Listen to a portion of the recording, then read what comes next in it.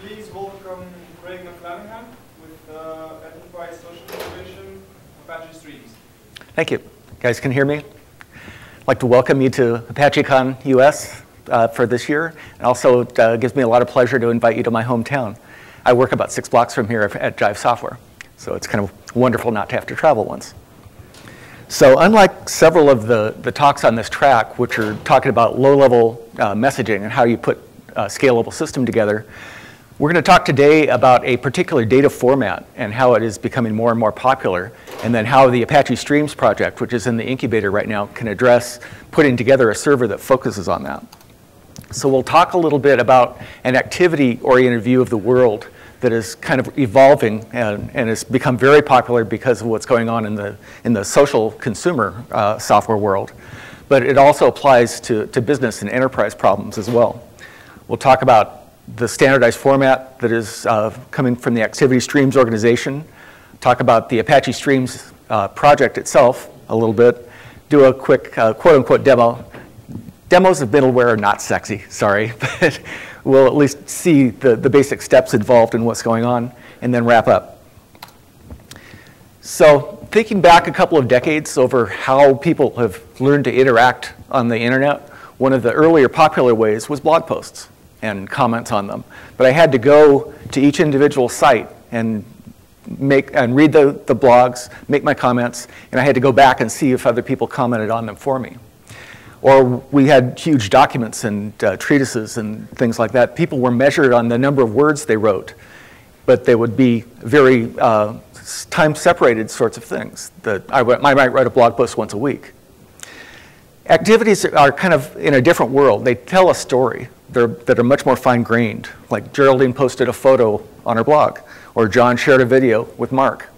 So they kind of have the idea of this is what just happened, as opposed to being an event that happens once a week. And so an activity stream then is an ordered list of these things, typically in reverse chronological order is the way that most of the world presents such things. And we really see this in things like Facebook timeline, and pretty much every social website has an activity stream. Many applications are starting to have streams as well. So it's become so popular, but it had different features. The format of the data was different on every system, and it made it difficult for us to aggregate those things together. So like for me, I have a pet peeve of having to go to blog post sites and message forums and have to go back and back and back. I want the information to flow to me. And the way that people like me got what we wanted in the past was through email. We used email as an aggregation tool because it could take any format you wanted, intermix it, you could reply to it and do all of those things. But it doesn't work very efficiently at structured information because you have to actually go apply filters to it. But it does serve the aggregation problem. So now I want the activities from all of the things I deal with to be aggregated together, but I also want to be able to integrate and interoperate activities from different systems. So a lot of us here are software developers, so let's take a very selfish example of what I'm talking about. At work, I interact with several systems. We've got a project management environment, we've got issue tracking, we've got Git for source code repository, and we've got our internal communication system. Each of those systems generates activity when I do things, and also when my colleagues do things. I would like to be able to follow all of the activities related to a particular chunk of our source code base in any of those systems and filter just the ones that I care about altogether. That's the kind of the selfish view I've got. That is difficult to do when the activity stream formats of those different apps are all different. I have to start writing integration software. So the idea of having a standard data format lets us solve what has been known as the friend feed problem.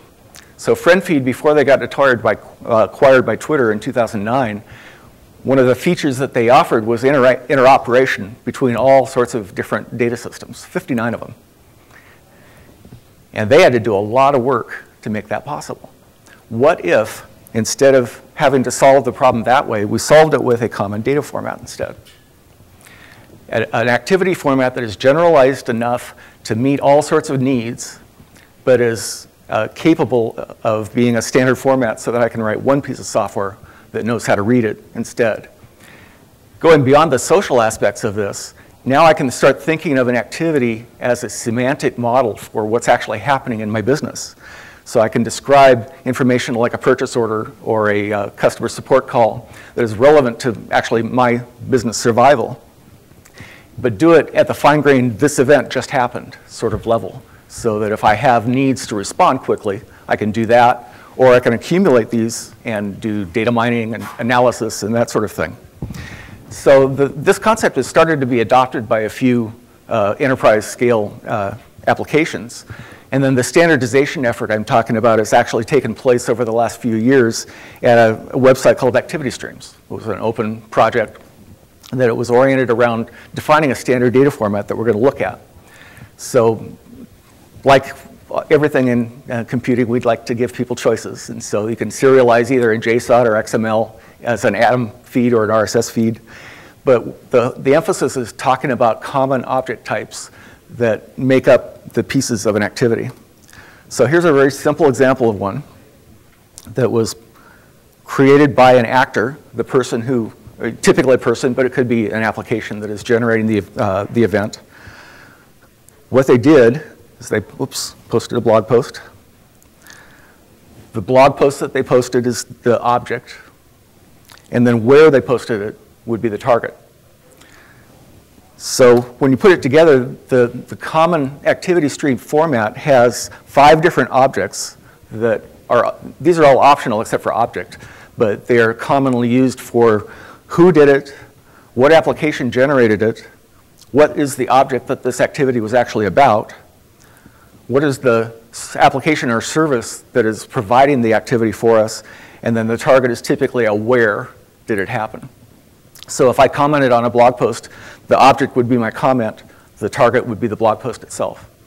And then there's also extra fields that are just simple strings or dates that can add additional information, like when it was published, and then the verb is the action that actually took place. And then within each of the objects, you have a set of optional fields as well, like the author of this particular object, the details of the content or a summary, depends on what your application wants to do, a display name that you can actually show in a user interface. Most objects, to be useful, will have a URL that points at the HTML representation of this object somewhere on the web, and an ID, which is a globally unique identifier, so that I can refer back to this object later on. So if we go back to our common example, then we can see that the actor has a URL pointing at the user's profile, has a unique identifier that says who he is, a profile image so that you can show this in your, in your UI. The object that was posted has a URL and an ID. It could have had the content, or it could be just pointing back to the content, depends on what your system wants to do with it. And then the target was where the post happened.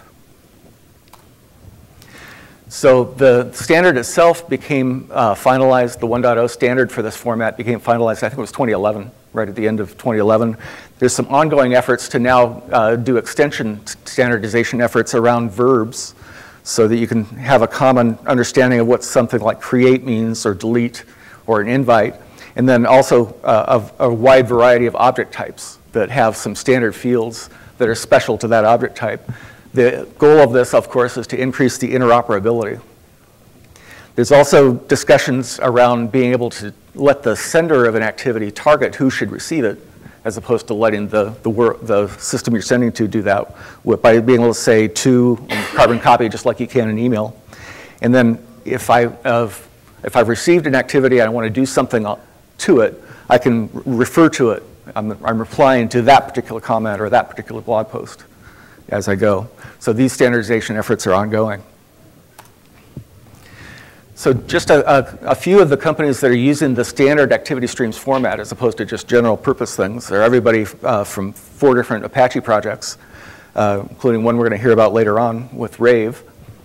Atlassian actually has activity stream plugins for both Confluence and Jira so that you can receive in this standard format the events that happen in those 2 systems.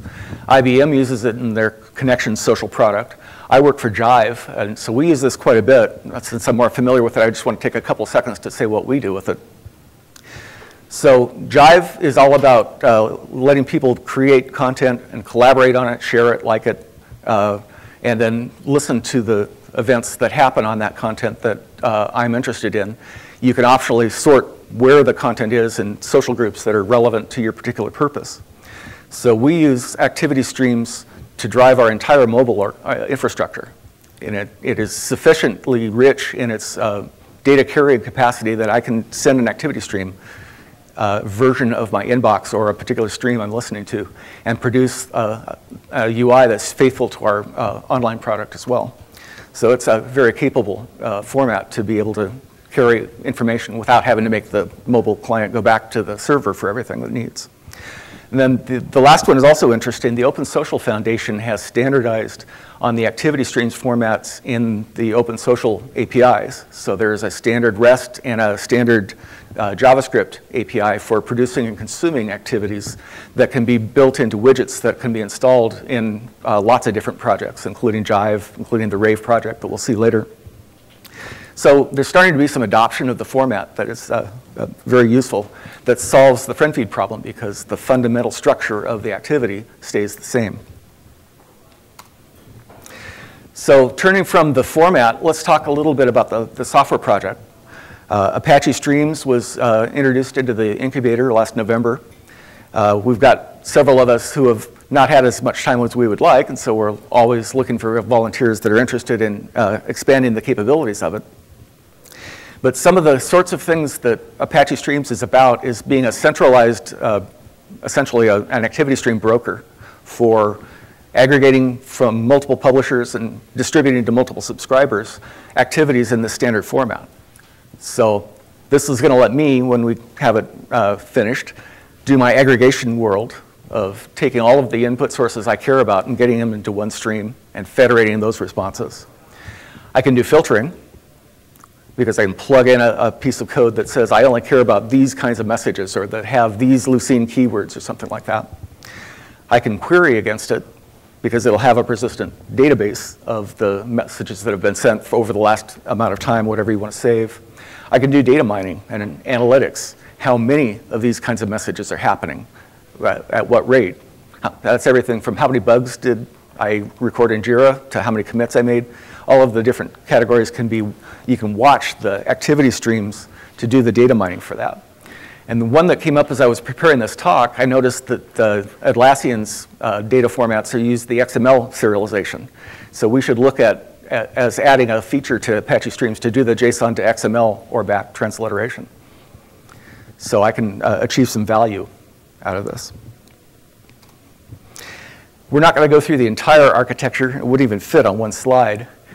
But the basic idea is that an activity publisher subscribes and receives a URL endpoint that they can post to, or you can put data across the message bus as well. And then internally, we're building routing capabilities that say who should receive this information. So you can put in filters like, are you allowed to see that particular stream, or are you allowed to see that particular activity? Ends up splitting things out, storing them in activity queues, which are then consumed by a subscriber that does essentially the same process in reverse. I want to register myself. I want to build my own filtering and routing on what I receive from the aggregation service so that I have control over the senders can have as many streams as I want sending. I can have as many streams as I want subscribed to receive just the kinds of information I want on a particular stream. So as I said, it's not very sexy, and I don't want to tempt the demo gods. So I actually did this morning, and I just left my REST client examples up here. So the Streams server has a register endpoint that I send a block of code that essentially describes the characteristics of how I want to send the data in. So in my case, I'm going to use HTTP posts. I'm going to say that the source of these things is a particular URL, and if I have authentication characteristics, I can enter those. And then what I get in response to that is a URL that I can post to that will post or publish activities to this particular endpoint on the way in. Likewise, there's a similar flow for subscribing. That I register as a subscriber. I say, what do I want to get using the internal technologies, because we can customize all of this stuff. What filters do I want to apply to which messages I receive? So I can do things like the Lucene keyword matching once we implement the right filters for that. And then how do I want to get it out? So in this case, I'm going to receive it by polling an HTTP endpoint. I can see us do things like WebSockets and message buses and all sorts of stuff in the future because it's a very extensible platform. Again, I receive back a URL that I can poll to receive messages. When I send one, I'm now the publisher again. I'm using the URL that we received back again and sending anything that's in the standard activity streams format. And then I got a confirmation back that I sent it. And then when you receive, we have a lot of to-dos in the code yet, and this is one of them. It's got a standard message return value. This actually got patched yesterday, but I wasn't going to risk downloading a new version right before the demo. I'll do it afterwards. It now returns you the actual message. But these are the basic mechanics of actually using Apache streams. So we could have implemented this thing using just a simple web app, but one of the goals we have is high scalability and high customizability. So we're actually using a fair number of Apache projects as the technological foundation. So where the messages go is a running implementation of Apache Service Mix, which is an ESB container. It uses Apache MQ for the messaging back and forth across hosts. Apache Camel provides enterprise integration patterns that you can apply for filtering and sorting and publishing. Internally, it uses CXF for the HTTP traffic, and then you've got the option to interoperate with BPL-oriented business processes if you want as well. And then underneath all of that is the Carafe library, which lets us plug OSGI-compatible components in on the fly if you want to. So you can highly customize what we're providing in Apache Streams. So as I mentioned, we entered incubation in November of 2012. There's some experienced Apache folks that have been around a while, plus some additional committers. We're always looking for more. The developer mailing list subscription is there. The website is still in the incubator. We'll graduate when we follow all the steps of the Apache process for that. And it's time for questions, if you have any. So is this similar to syslog and G? I'm sorry? Is this similar to syslog and G? Like create streams and filters? It's probably similar conceptually, yeah, but it's focused on the activity stream format. Okay, so can you give example, general example, like what kind of company would use it or how they would use it? Like for example, would Twitter use this to send out streams between? So, I mean, it could, right? I think the kind of goal, like to give you a concrete example of the company that we use it. It's like, so I'm with Mike, and I'm also part of this project. But what we are going to use it for is we have about 200 different internal tools, all of which have their own activities that get generated. They're currently localized inside of those environments.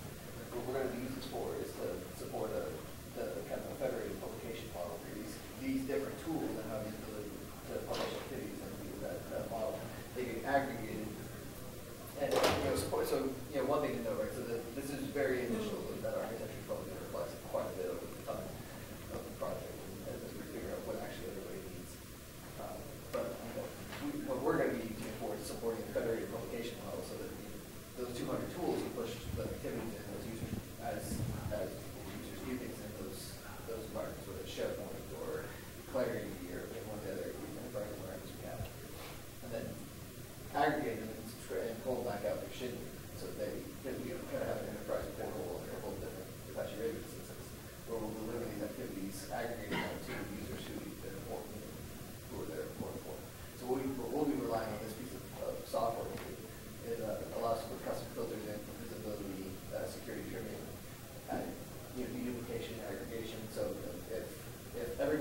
side of the room comments on a blog post in a blog tool.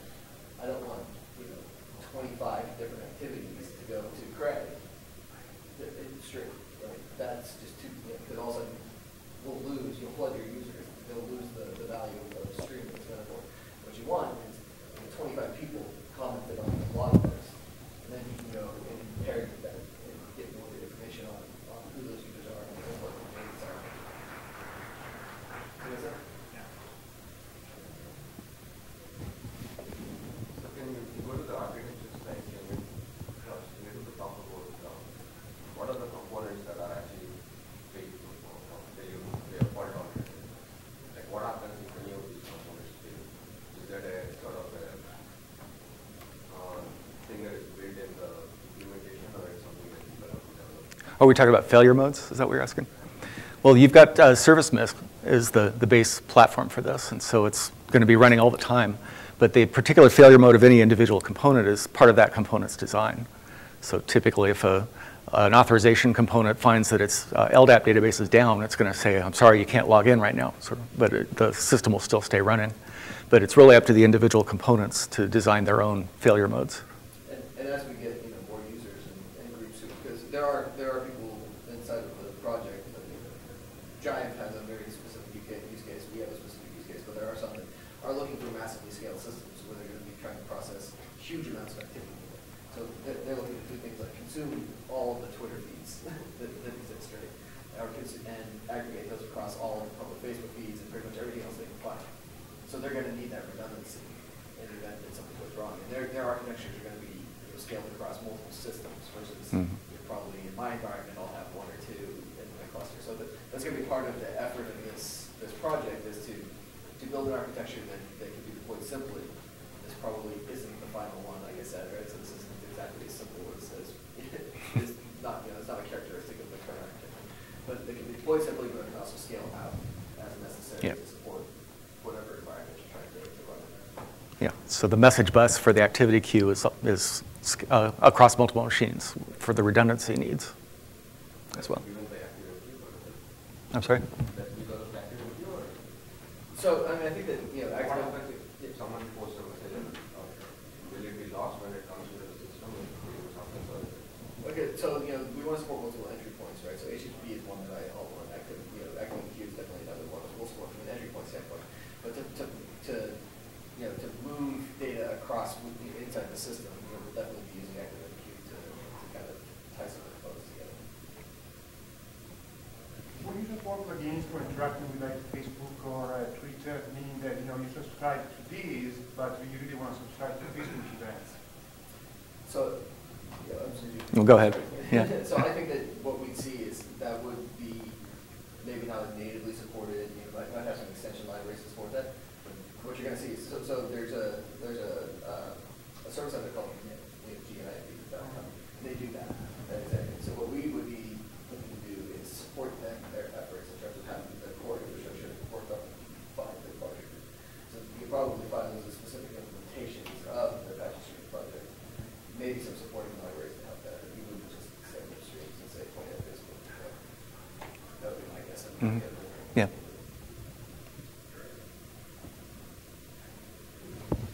Is this suitable for system activities as opposed to human activities? It definitely can be, yeah. Right. Yeah. So the verbs are extensible? Yeah, the verbs are totally extensible. The standardized one is post, but what we do is created for creating a document, liked, shared, other verbs that are relevant in our business experience. So that's why you restart, reboot. Yeah. Yeah, so I restarted a server, it's having failures, that sort of thing. Yeah, that would make sense. I have a question. How does it relate to the Storm project for stream processing? Are you familiar with Storm? No, I'm not. I think it's used by Twitter or other companies for stream processing. And it does so in, you create Spouts and bolts. Yeah, spouts and bolts.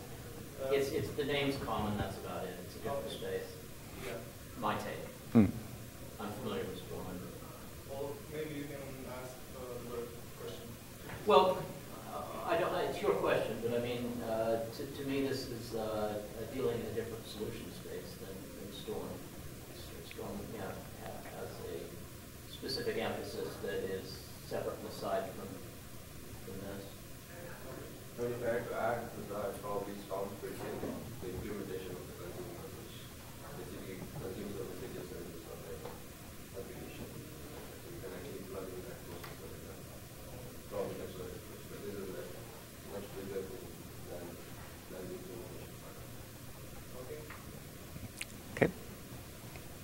Is your intention to just develop the central server for the routing and subtracting and using the system, or to build the client code, like in Python and Java, something that you can actually consume the messages? Yeah.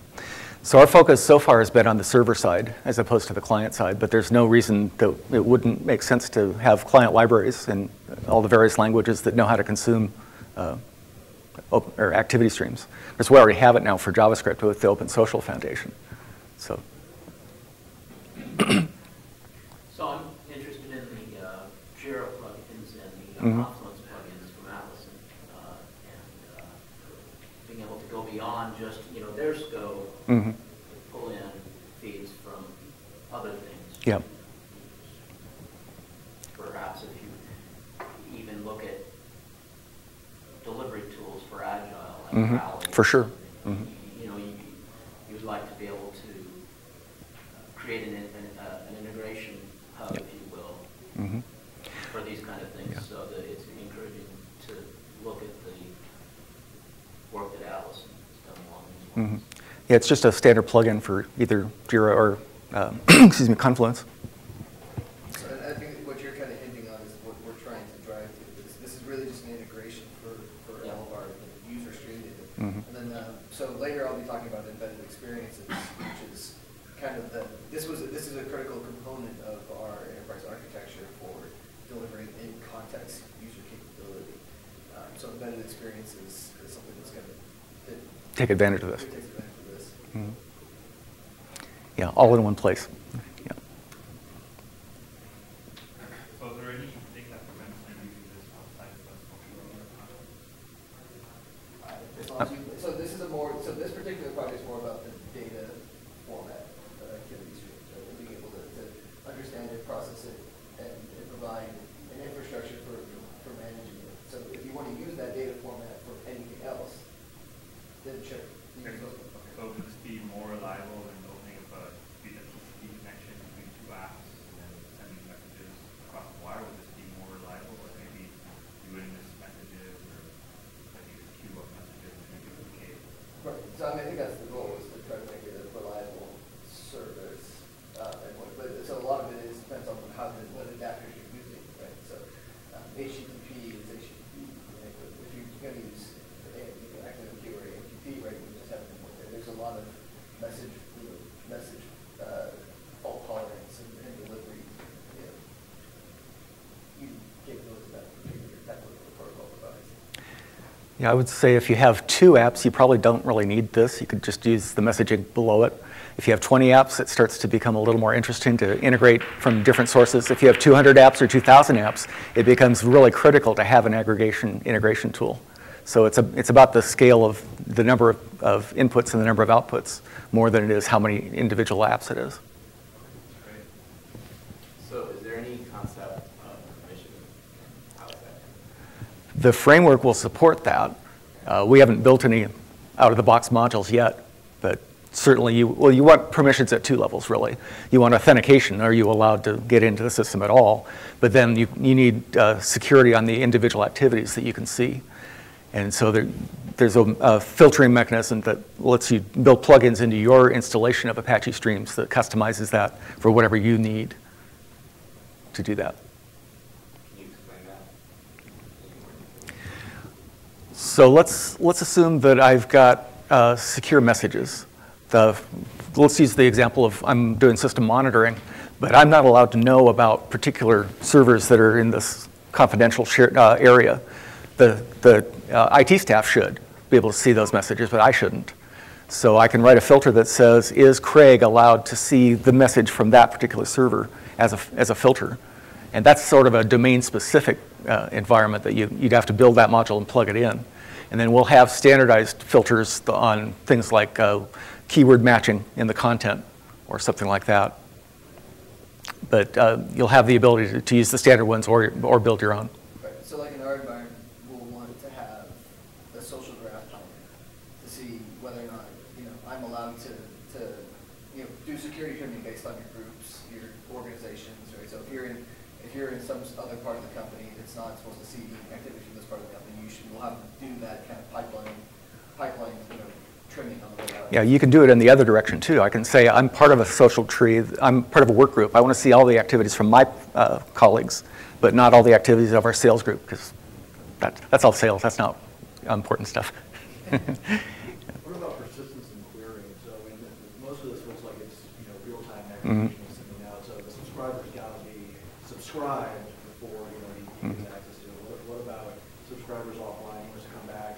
Or you're building a website where you want to show the last day's history of activities, or is it up to the subscriber to persist all of the data that they're? I'm relying on Matt because he was involved in the initial development of this. Yeah, we're about ready to get up. We got like 2 minutes left. Yeah. So, in my mind, right, so, and I think that this is something we haven't really defined yet as a community. I think what we're trying to get is something like a wired test where we can get something like this architecture up and running and then evolve it. But I do think that it's persistence. This is like an intermediate store, right? So some sort of persistence is critical to this being successful, right? You don't want, in my mind, none of the subscribers should have to persist the data, if they don't want to, right? They should be able to always go back and get, for some window of time. How we manage that window of time and things like that are probably have to be configurable at the. We have to figure that one out. But that's a pretty big problem to solve still. Okay. I think we have time for one last question, if there is one. If not, I think it's time for lunch.